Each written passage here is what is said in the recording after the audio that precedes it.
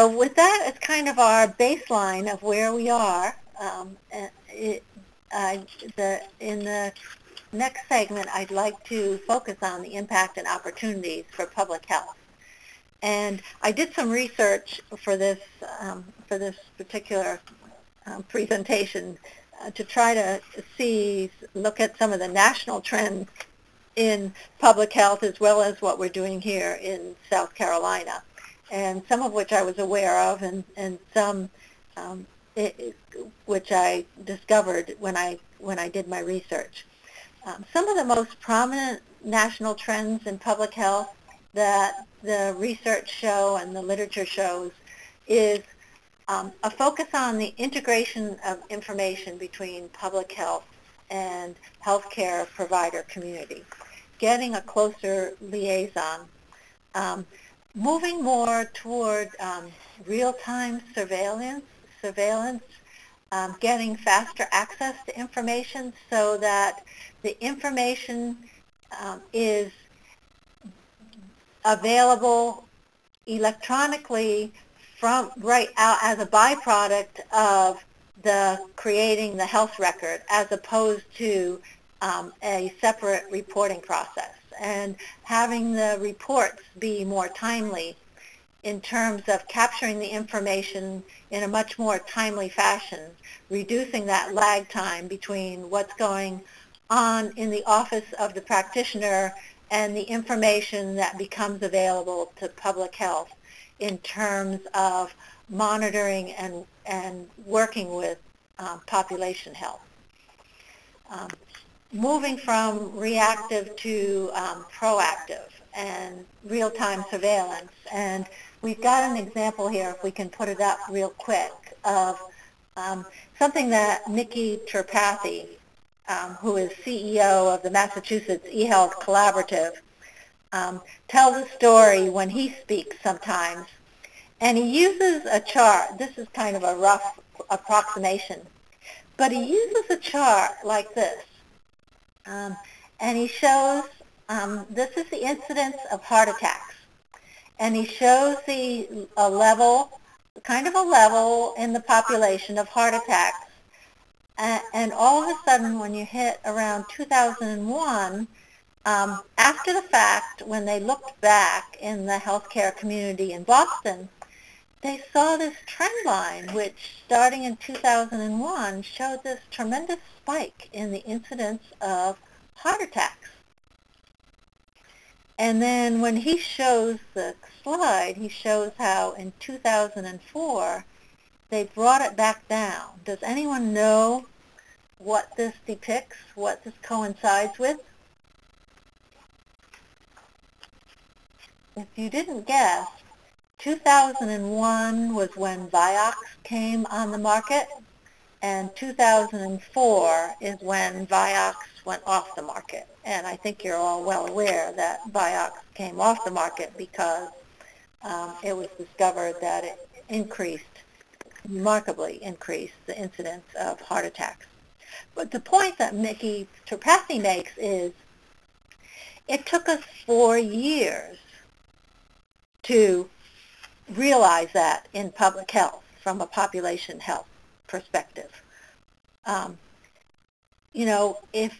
And his point that he makes is if we had had electronic health information used more widely at that time, we would have spotted that trend much, much sooner. And how many lives could we have saved of people who didn't need to die because it took us so long to discover that trend line. And that seems like a pretty powerful message about the value of being able to shift our monitoring with electronic health information to be much more timely and even predictive. Predictive analytics is another whole area that's coming about where we can actually not only see an actual trend line like that, but see early indicators that would allow us to actually predict the potential for healthcare problems. Other areas, patient-reported data is another trend, both in the delivery of healthcare and clinical practice as well as public health. And so there's some research and stuff going on in that area, and the value that it brings and what issues it might introduce in terms of patient medical records. Looking at the social determinants of health, I think that's part of this whole taking a more systemic look at healthcare problems, a more holistic look, recognizing that we can't just isolate health issues for patients by themselves and treat them as if they were a silo, independent of the broader perspectives of environmental and social determinants of health.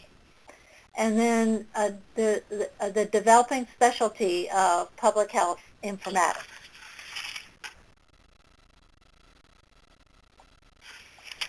So if we look specifically at South Carolina, some of you are probably more aware of the trends than I am even, but these are a couple things I wanted to make some points about today.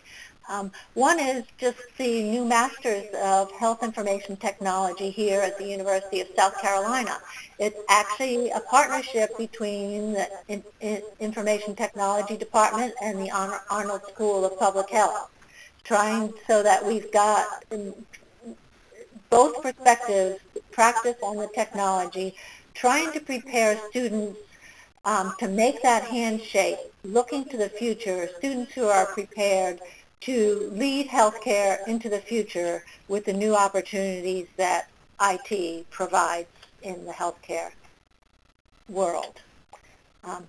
Public health is a participant in the Health Sciences South Carolina. You're probably familiar with that. The Health Sciences South Carolina is the collaboration of academic and private healthcare providers in South Carolina, fairly unique in the states in terms of bringing together the communities focused around improving the delivery of healthcare using information technology. They're involved with both the regional extension centers and the SCIEX, the South Carolina Health Information Exchange.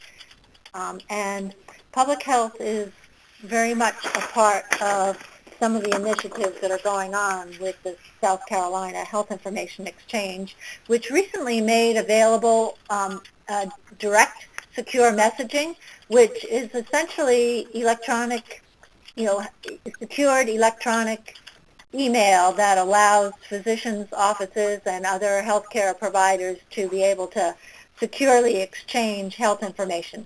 Kind of the security level you have when you make payments to banks or to withdraw money from the banks, the high level of network security to protect. And then we have, one of the examples is the South Carolina Institute of Medicine and Public Health is very much involved in the Robert Wood Johnson Foundation Building a Culture of Health, which is a healthcare application. A public health application, I meant to say, excuse me.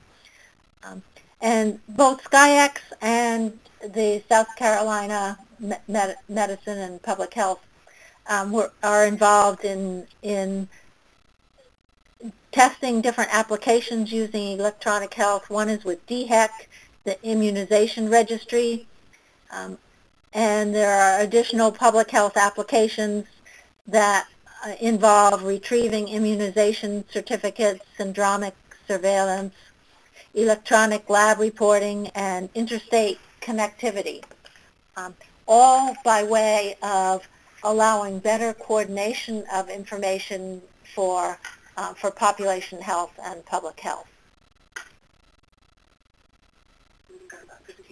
Okay. So one of the questions that was posed to me before was, okay, what are some of the new skills for public health professionals? And one is the use of electronic health records for public health purposes.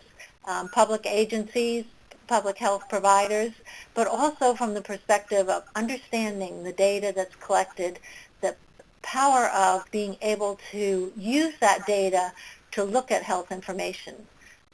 The data analysis, the informatics, which is emerging, which is a very much an emerging trend. But also areas of workflow analysis, process redesign, lean methodology, with a focus on population health, because not only, public health, one of the challenges public health faces is transforming itself too, to be able to really do things differently to capture and take advantage of the power of electronic health information.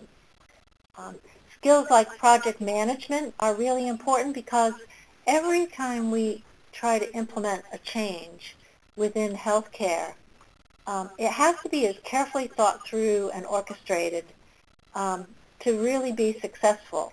And so essentially, every time we try to make a change, we're really talking about a project that has to be thought out carefully and managed carefully to ensure its success.